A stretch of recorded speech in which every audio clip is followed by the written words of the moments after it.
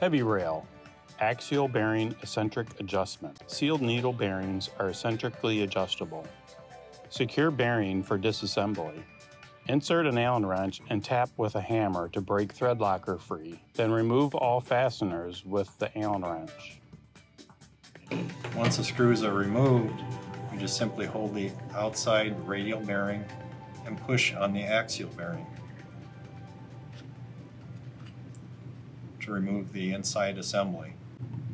Now, typically at this point, what we would want to do is measure the height of the bearing, the axial bearing, from one surface to another to determine the amount of adjustment that we would want to utilize. Once we take that measurement, we can adjust the bearing by removing it.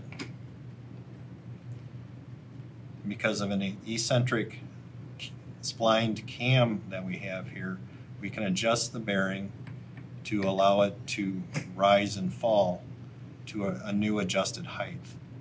Once we've made that adjustment to the side axial bearing, all we need to do is simply realign everything. Once all the screws are tightened, you're ready to go, either for installation or readjustment as needed. Apply thread locker to each of the fasteners' threads. Install fasteners with an Allen wrench to appropriate torque value.